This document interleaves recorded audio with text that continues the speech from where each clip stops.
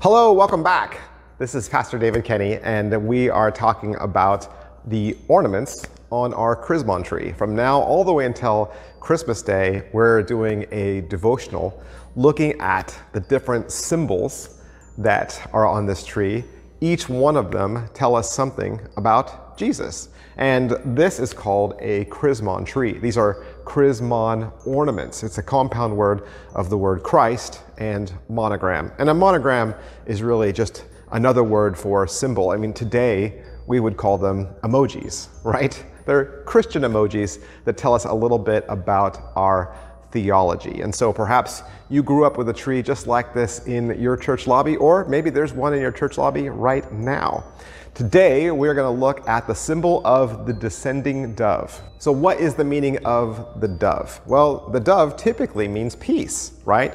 Dove meanings and symbolism include peace and love and devotion, navigation, messages, grace, gentleness, purity, the Holy Spirit, the human soul, hope.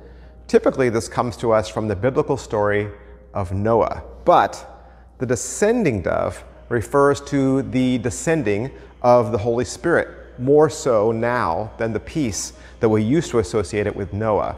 After the peace of Constantine, when the persecution of Christians ceased, Noah appears less and less in Christian art.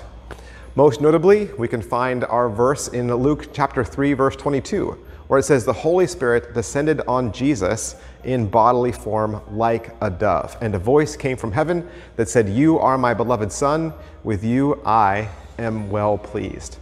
The dove today reminds us that Jesus was indwelled with the Holy Spirit just as we are. You know, that first Christmas was a Christmas with Jesus in physical form. But just because he ascended doesn't mean we are any less off without him.